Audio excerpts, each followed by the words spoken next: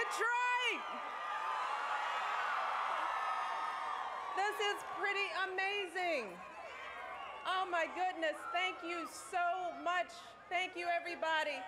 It is so good to be here at Wayne State University.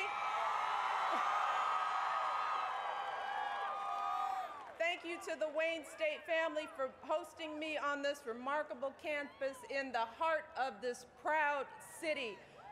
I'm just so honored. I want to thank Cherry for that kind and amazing introduction. Let's give her a round of applause.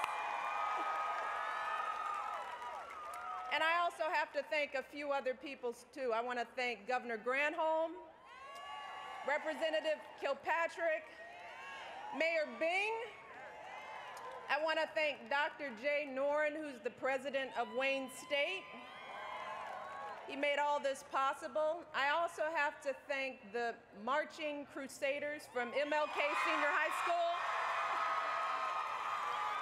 And of course, one of my favorite entertainers, singers, she's powerful. She reminds you of what singing really is. Kimberly Locke, let's give them all a wonderful hand. Thank you for their performances. And we also have to thank all of the amazing mentors who showed up, who flew in from all over the country to be here. Let's give them another round of applause to our mentors. And I also want to acknowledge everyone who's joined us from Selfridge Air National Guard Base.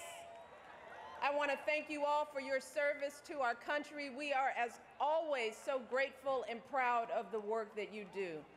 And last but not least, I want to thank all the students for coming here, for being here, for being out in the heat, for standing, for sweating. Some of you, I know you're fainting a little bit, get some water, but we're here together. It is beautiful. I am thrilled to be here. I have wanted to come here from day one, and I am honored to be with all of you. The remarkable men and women that you just saw up here a few moments ago that served on the panel, who were mentoring, they've all flown here today. And we're all here because we care so deeply about your futures. Listen up, we care about your future and the future that we all share. That's why we're here. And I know that focusing on the future can be hard when times are tough. And in Detroit, in the state of Michigan, it goes without saying that times here have been tough. For the past several years, it has been tough everywhere in the country. But this city in particular has known its share of hard times. In recent years, you've seen jobs disappear, neighborhoods divide, schools deteriorate more than in any other city in America. And even more recently, you've experienced more grieving than any one city should have to bear. So let me tell you something, the last thing any of you need is someone to come here and tick off statistics to tell you what you already know is going on in your own lives, or to have somebody write another story about what's wrong with Detroit. And let me say, that is not why I'm here. I am here because I know something that I want everyone in America to know. And that there is a brighter, better future ahead for Detroit, for Michigan, for America. And let me tell you why I know this. Because I'm looking at our future right now. It is all of you. I'm looking at it. And it is a beautiful sight. I wanted to come here for the same reason that folks always call and will call this city home. Because if you ask anyone here why they stay even when times are tough, they'll say, look around.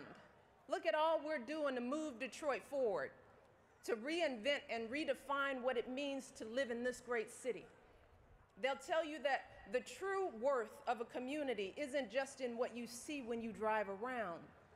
It's in the goodness of its people.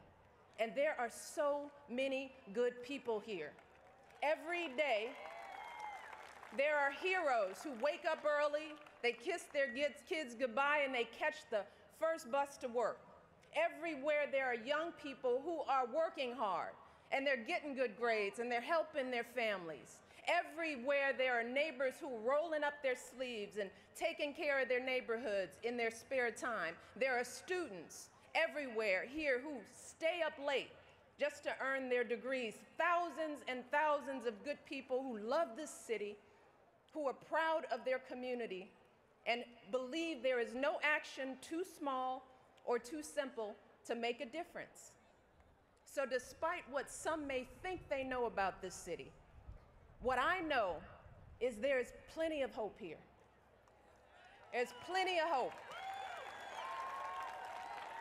Because what you all have to know is despite everything that's changed here, this is still the city where men clocked into factories every day and built from scratch the greatest middle class the world has ever known.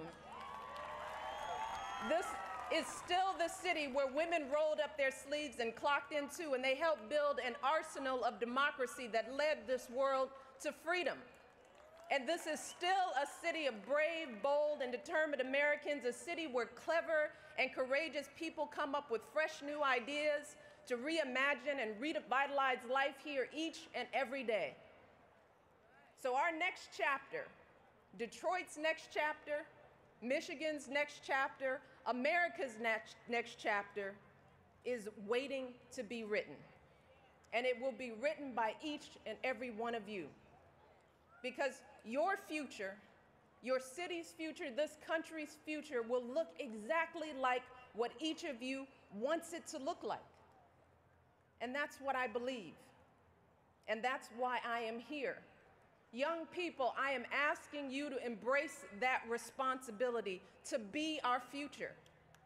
Now let me tell you, I know that is a lot to ask, given all that many of you have been through. After all, the truth is, young folks, you didn't do anything to get our economy in the state it's been in. You all didn't make the decisions that brought us to this point, I know that. So you have every right to say in your mind, it's not my fault. What can I do? I got enough to worry about. No one will blame you for feeling like no one's listening, like you've been given up on. No one would blame you for choosing just to look out for yourselves. I get that. We all get that, right? But I hope, of all hopes, that you don't feel that way, because there is a real truth out there, and that is there are a lot of people listening. I am listening. My husband is listening. The folks who are joining me here today, we are all listening. There are so many people who haven't given up on you. There are so many people here who will always believe that you can do this. And there are so many people here who are counting on you all.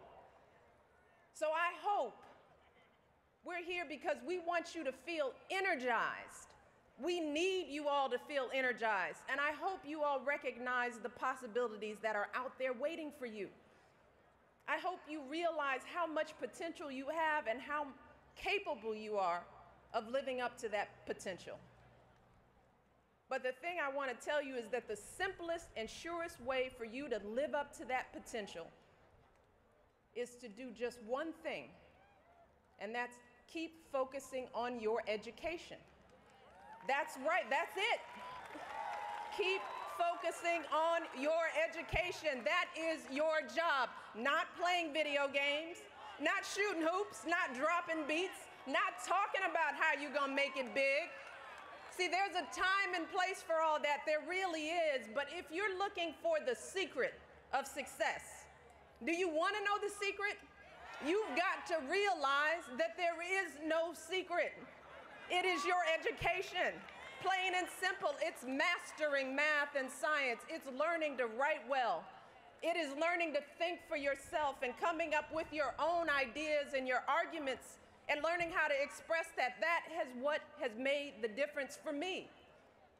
That's what made the difference for my husband. That's what's made the difference for so many successful people, the folks who are on this stage. We are only where we are today because of the education we received. That's the secret. My husband wasn't born a president. He didn't grow up with a lot of money. He didn't even grow up knowing his father. He was no more talented or gifted than any one of you here. His life could have taken any turn.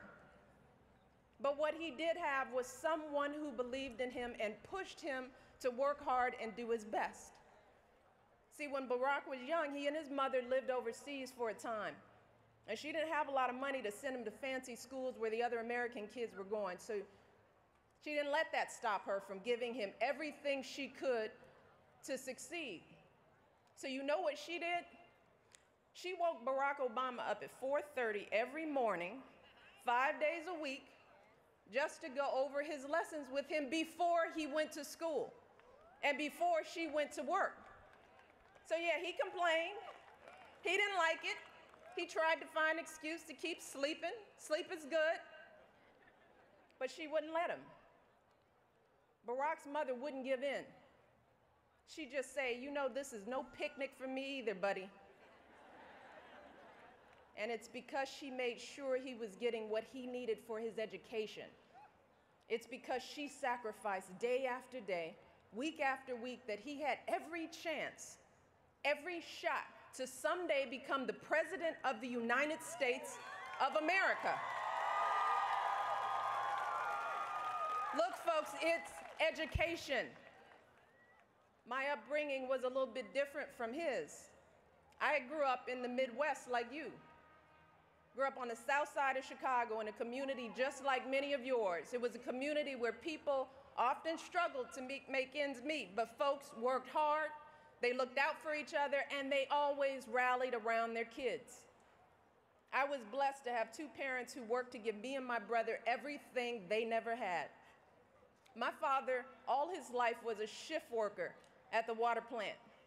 My mother stayed at home and helped raise me and my brother. And it's because they did what they did that we were the first in our immediate family to go to college. And that made all the difference in the world. And I'm sure, looking out at all of you, that many of you have similar stories as mine. Stories of parents and grandparents who wanted something more for you, so they saved and they sacrificed so that you could have opportunities they never could have imagined for themselves. I imagine that right now there are some of you here at Wayne State who are the first in your families to make it to college. Am I right? And I'm sure there are some high school students here who are going to be the first from their families to attend college, right? Look, and I know what a big responsibility that is to shoulder. I know it's tough to think about finishing school when the odds say you won't. I know it's tough not to feel guilty about earning your education and moving on when maybe your family might have larger issues at home. I know it's tough to try and live up to the potential you know you have inside when there is always something to undercut you or someone who's ready to underestimate you. But the simple fact that you are all here shows that you're already beating those odds. You are already making a way out of no way. You've got to know that. All of you are already succeeding. So I'm just here to tell you to keep going. And let me tell you something, if you're not doing everything you could be to succeed in school today, then you all have to push yourselves. You have to. You have to take responsibility for your education and for your future. And let me just say this, it's not always going to be easy. You won't always get credit for what you do. And I know that can be frustrating, especially when your generation has grown up in a popular culture that doesn't exactly value all your hard work and commitment. But instead, it glorifies easy answers and instant gratification and quick celebrity. It's a culture that tells us that our lives should be easy, that we can have everything we want right now without a lot of effort, that struggle and sacrifice aren't necessary for success. But that's not how life really works. And you all know that. You know that businesses don't really succeed without hard work and serious investments to produce quality products. We know that our economy doesn't really prosper when folks focus on easy credit and get-rich-quick schemes or promises that living beyond our means is okay. And we know that our leaders don't really become leaders without running into obstacles and setbacks along the way. My husband has certainly had his share. The truth is, few things worth achieving happen in an instant. And the greatest value is found in the greatest effort. Embracing our challenges and not shrinking from them is the surest way to succeed. And it is the only way to become what we're truly meant to be. So students, I want you to keep that in mind. Your education is the surest way to your success. But even though you've got teachers and principals and families now who believe in you, you won't always have someone to push you. So that means you've got to push yourselves and you've got to push each other, even when it's hard. Some of you may be in schools that aren't the best shape, but that can't stop you from hitting the books when you get home. That's on you. Some of you may not have role models to look up to, but that shouldn't keep you from being a role model for somebody else. That's on you. Some of you may feel weighed down by other people's low expectations for you, but that cannot stop you from breaking free, from setting high expectations for yourselves, from exceeding those expectations and proving people wrong. That's on you. Look, young folks, there is so much in life that you can't control, but these are the things you can. So please, don't ever let anyone tell you your destiny is already decided for you. Don't do that. You tell them that your destiny is for you to decide. Don't ever let anybody tell you that you can't do something. You tell them what? Yes, we can. That's what you tell them. And as you take responsibility for yourselves, I also want you to think about taking responsibility for others and for your own community. So yeah, pay attention in class, throw yourselves into getting your education, but nudge your buddy, that friend, you know? Make sure that he or she is focused to help them through as well. Yeah, I want you all to take that trip to Eastern Market, get healthy, fresh food if you got a car, but offer to get some for somebody who doesn't. For an elderly neighbor who can't get there, that's what I want you to do.